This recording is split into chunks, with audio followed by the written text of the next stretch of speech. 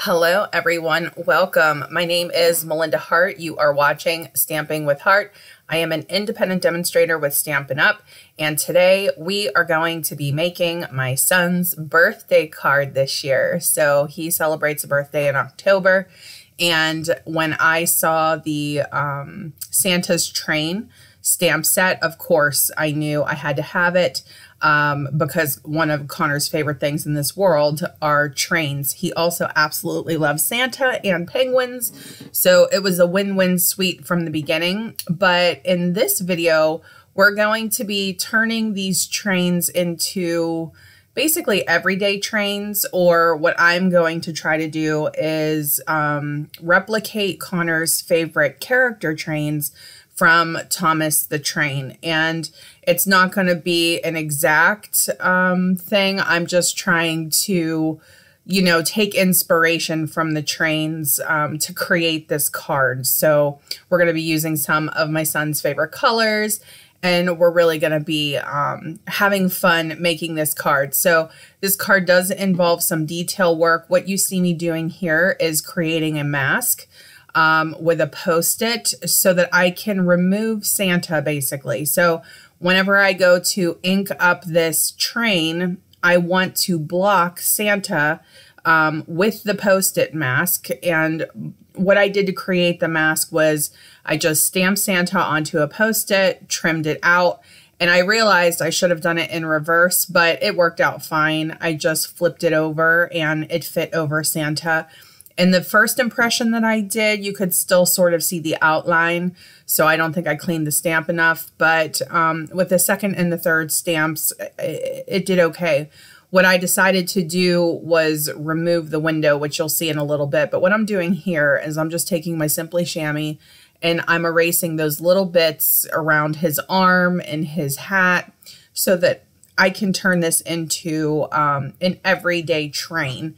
And it actually turned out really well. And you'll see how I kind of changed this up a little bit. So if you have little ones, or if you have grandkids and you want to use this train as an everyday train, it does take just a little bit of detail work, not too bad, but it can be done. So what we're going to do here is we're stamping these images in the Memento Tuxedo black ink. And then we're going to use our Stampin' blends, which are alcohol-based markers, to color in the images. And I'm going to do 3 of Connor's favorite characters and 3 of his favorite colors. Now, I'm not going to be replicating the faces or anything like that. I'm just going with the guide of the colors and the face. So what we're going to do is we're going to use Tahitian Tide for the first train. I'm going to use the combo, which means I'm going to use light and dark. What I was trying to do was decide when I wanted to add my lines, and I decided to add it after my coloring. So what I'm doing here is I am just, coloring. I want to basically color the whole train a primary color. So this is Tahitian Tide Dark that I am coloring the majority of the train with here. And then for the artwork and that detailing that's on the lower part of the train, we're going to use Tahitian Tide Light and Dark. This is Sweet Sorbet Dark that I am using for the edges. And then I went and I grabbed a couple of Connor's toys because I couldn't remember exactly what their coloring was. And like I said, it's just the essence of it. I just wanted it to look similar. So I decided to pull out my basic black light marker so that I could add pops of black throughout each train. The wheels will be black. That detail piece on the front of the train will be black. And part of the funnel will be black. And on the red train, which would be James, the blue train is Thomas, for anybody who's not familiar. And for the red train, we're going to have a little more of the black detailing actually. So I could have just colored one train and fast forwarded, or, just omitted me doing each of the trains. But the thing is, if this is one of those things that you do want to craft along with me, or you want to have the reference or the guide that you can go back to, I did want to include it because I know that this is a wildly famous character, and that, you know, there are many, many little boys and girls out there who absolutely love this theme. And one of the greatest things about being a card maker is that when we do find those sets that we just know our family members, you know, the people that are closest to us are going to love, it's one of the first things on our list, right? Like, it's one of the first things that we get. We can't wait to play with it. And even though I am absolutely going to be using this for Christmas cards, for his class and for our family, I wanted to use it for his birthday as well. So I definitely, for this stamp set, wanted to show you the versatility and that you could create this train without it having a Christmas theme. That was like one of the most important things to me. So what we're going to do here is I'm taking my Stampin' Write marker in basic black, and I'm going to create my own window. So all we're doing is drawing a frame. It's just a basic squarish frame. The lines here are not perfectly straight, like they're at very slight angles because this is like a whimsical sort of artwork stamp set. So I wanted to just stick with that as much as I could. Now here is Parakeet Party. So can I please just say, when it comes to the new In Color collection, I am so grateful to whoever picked these colors because they were absolutely perfect for this card. So Tahitian Tide is a new In Color, Parakeet Party is a new In Color, Sweet Sorbet is a new In Color, and those were the exact colors that I needed for these trains. So what we're doing here is we're recreating Percy, which is a green train, and he's Thomas's best friend. And Percy has a little bit more of a green base than like the yellowish green. So what I decided to do was just a couple of layers. So one of the easiest things and one of the best things you can do with your alcohol markers is that you can layer beautifully. You can just keep adding color. You can mix and blend color, and it really blends beautifully. So here we're adding some pops of that Sweet Sorbet Dark again. And we're going to bring in those pops of black again, and we're going to create that frame again. And when I was coloring this train, it still looks Christmassy, doesn't it? Like I can't even help myself. So I was trying to stay, you know, close to the character, but like you can see the funnel on the tops of the toys are black, and I just wanted more color. I just wanted a little bit more whimsy with this card for my son. So I was like, you know what, I'll do black, you know, for the front of the train and for the wheels, but for the funnel, I'm just going to do like that base part of the funnel in black, and then I'll just add color elsewhere. So again, it's up to you guys as to how you want to color these or how close you want to get. And if you're doing, you know, a set of trains for girls and you want to use Orchid Oasis, which is like a purple shade, or Polished Pink, and make like really pretty, more feminine color trains, you could do that too. So what, you know, whatever works best. And this is the Stampin' Write marker that I'm going to use each time to recreate this window. It's not an exact science. It doesn't have to be exactly the same size. You know, this is a card for kids, right? So I don't think they're going to be too picky about it. Now, my son is autistic, and if you're making a card for somebody who is autistic, they can notice details. They can get very specific, and they can be very particular. So if you want to honor that or respect that, you can get as close as you possibly can, or you can explain to them that, you know, this is a little bit different. But they are definitely about the details. They can notice details. Connor definitely does. But Connor loves all trains. He loves all cars. He loves all airplanes, right? So I knew that I could keep this kind of close, but that it didn't have to be exact, you know, and he's really going to enjoy it, I think. So now this is our red train, which is going to be essentially the character James. So for this one, it's really more red and black instead of having like a bright pop of color, but Sweet Sorbet is like a pinkish red. It's still very beautiful. It's still bright, but not quite as bright as Tahitian Tide and Parakeet Party. And with this one, I went a little higher with the color. And then the window became just a hair smaller, but it was fine. And you'll see in the end, when you guys see the finished card, that it's totally fine. So like I said, on this detail part, this is both light and dark in Sweet Sorbet. And then I am going to add just a little more black on this particular funnel for this train. And that little front piece there is in gray. So I think it was Smoky Slate Dark that I was using for the gray on both like the little hubcap part of the train, and then for the very, very front piece of the train. I actually liked coloring that in yellow to make it look like a light, but for the characters, because their faces were gray, I thought I better keep the, the front of the train gray. So that's what I did. And as I was sort of adding in these lines, I thought to myself, I'm going to add just a little bit more detail to that lower line just under the window as well, because in the actual stamp, Santa's arm comes down over that. And I think it actually ended up looking pretty seamless. It's not 100% perfect, but I was really happy with it. It was something that I didn't think was going to bother Connor. So this set has a coordinating set of dies. So I am using the bundle here, and I'm going to cut out each of these trains with the train die. You can fussy cut them if you want. This is one of the rare instances where I'm going to use a craft knife. I almost never do that.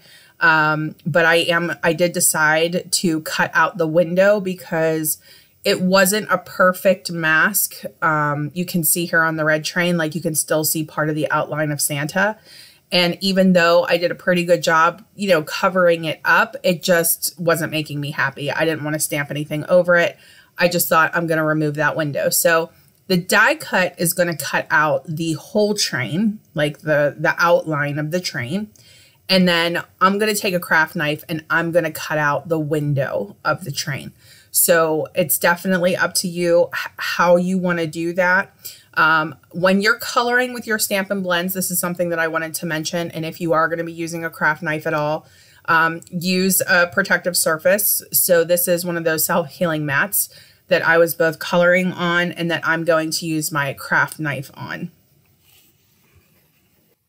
And because I struggle to draw straight lines and cut straight lines, I just used my ruler as my guide, and some of my little window edges needed a little bit of cleaning up, but it was pretty basic. So like I said, you can decide what you want. I like this look so much better. I was like, this is so much better, because I knew I was going to put those adorable little penguins in here. Now, if I haven't mentioned it already, I'm actually using 2 stamp sets for this card. I am using the Santa's Train stamp set, but I am also using, I keep saying Santa's Train. I think it's called Santa's Delivery, Santa's Delivery Bundle. I'll put a little note up on the screen of what it's, technically called, the bundle. And I will have all of the product information for this card available on my blog for anybody who wants to shop these products, because, oh my gosh, they're so worth it. But I knew I was going to put the penguins in the little windows here, but I'm actually using 2 stamp sets. I'm using the Yeti to Party stamp set, and I'm using Santa's Delivery. So once I finally had my 3 trains all finished, you guys can tell it took a little bit of detail work. So, it was absolutely worth it, because it's for my son and I know he's going to love it.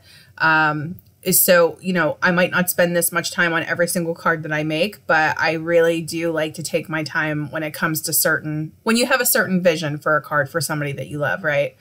So now what we're going to do is we're going to cut and score, and I'm taking my Charming Landscapes embossing folders and I'm eyeballing something here. I wanted to make this a slimline card because you guys can tell by the size of that train, I need a fair amount of space for my card. So I recently made a slimline card with the Window Wishes bundle and I loved it. So I wanted to do it again. So this is basic white cardstock. What I did was I cut it to 7 by 8.5, scored at 3.5 inches. That gives us our slimline.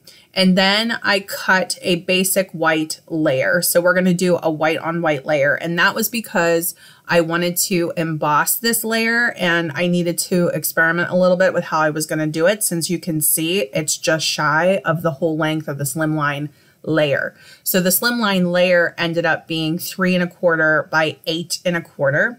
And what I decided to do was run it almost completely through, but as I got to the edge of the folder, I slowed down so that I didn't have a thick impression on that part.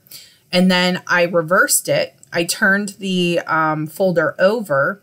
And even though that meant that it was going to deboss instead of emboss, I think it turned out great. You know, this is one of those things where you're not going to be looking too closely at it. You just want to have the impression, because it's going to be the background with a lot of other things going on.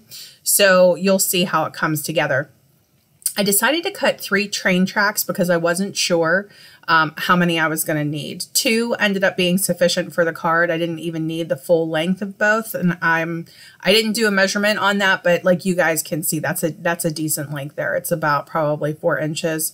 It might be a little bit less than that, but yeah, I used the silver specialty foil to create these train tracks. I did that. If you guys took my card class, the Santa Express card class, then you got to see those and use those in your card kits. And I have to keep doing it. I just love it. I thought about cutting it in gold, and I was like, nope, I'm going to stick with silver.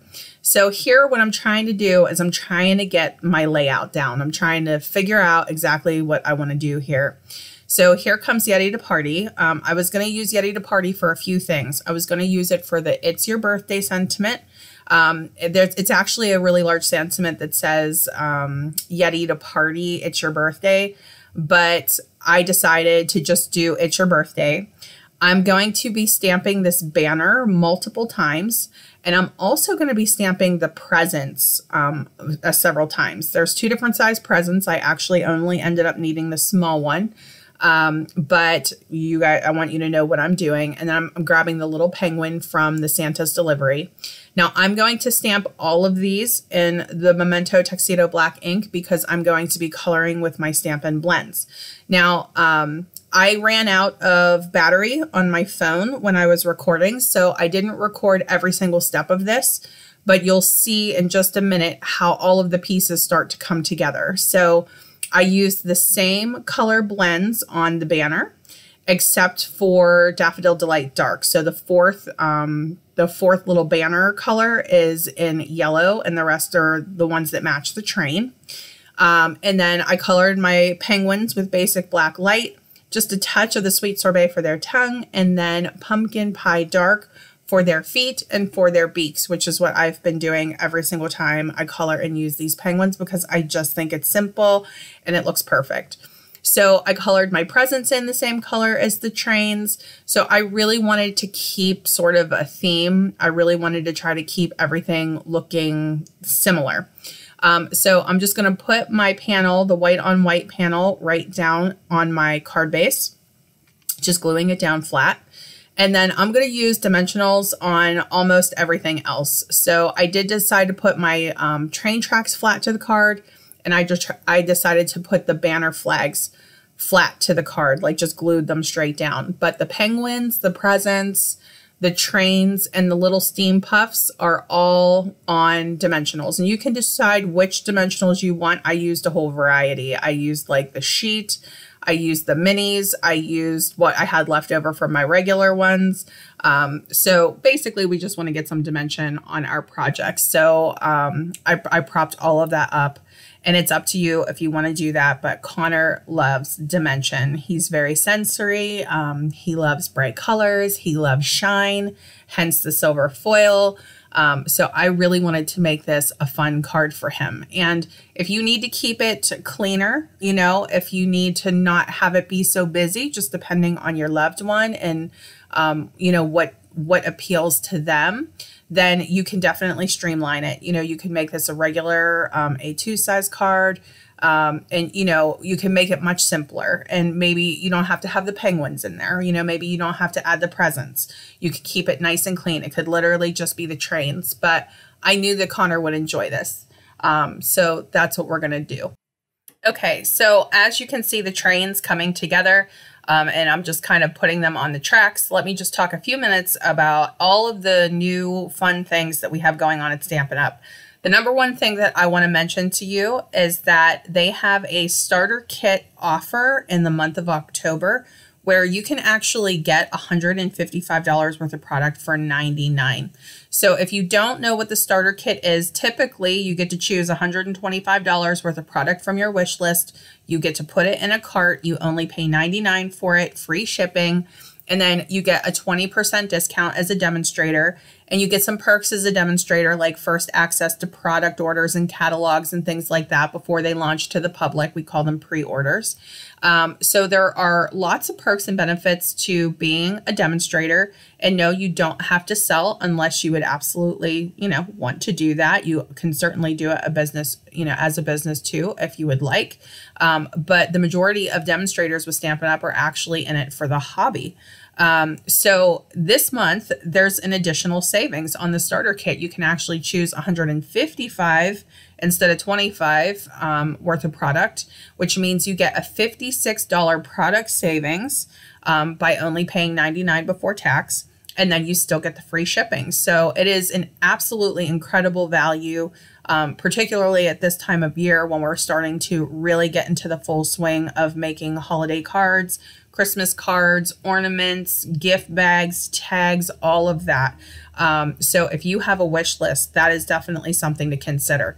I will have information in the description box below. And if you have any questions at all, you can reach out to me. My contact information is in the description box as well. And of course, I have information where you can reach out to me on my blog. So that is one of the first things that I wanted to mention. And before I jump into the next thing, how cute are these banners? Oh my goodness. I loved the way that they turned out. I was actually one banner short, so you did get to see me stamp and color one of the banners. And I die cut them with the coordinating die. In the month of September, the Yeti stamp set had a coordinating bundle that you could get, or coordinating dies, and that was what I used to cut these out. If you weren't able to get that, you can still fussy cut them. They're adorable and they're worth it. But yeah, so another one of the things that I wanted to mention is that the new information for the November Paper Pumpkin Kit has just come out, and it is so cute. It's actually a gift tag kit that coordinates with this month's Christmas card kit that is shipping to people as we speak. So that is definitely worth checking out. I have information in the description box about that as well. We're going to have a lot of fun with Paper Pumpkin over the next 2 months. So keep that in mind. If you're looking for affordable Christmas crafting, or you want to do the gift of handmade for, some people outside of the, typical list, the helpers, charity, things like that, consider Paper Pumpkin because it's such an affordable, easy, fun way to do it. And don't forget about the element of, as it starts to get colder in certain areas, or on those wet weather or cold, snowy weather days, this can be a great indoor family activity. And this can also help you eliminate screen time, because this is something that you guys could do together. So this is Connor's card. What do you guys think? Isn't it cute? I stamped that happy birthday sentiment. It's your birthday in Tahitian Tide. Just really trimmed it down basically. What I decided to do after I saw how this card came together with the presents on top of the train and all of that, and my little penguins jumping for joy as they're driving their trains along the track, I wanted to add a little steam puff. So there's a steam puff stamp, and there's a coordinating die that cuts out the steam puffs. You could do up to 3 per train, but you guys can see my card is pretty busy. So I only did 1 steam puff, and it was the largest steam puff for each funnel for each train. So I just wanted to shout that out too. But oh my goodness. I just, if you guys have the Yeti stamp set and you have the Santa's Delivery stamp set, use them together if you get a chance, because they go so perfectly together. They just make really great whimsical cards. But this is so Connor. I just love this birthday card.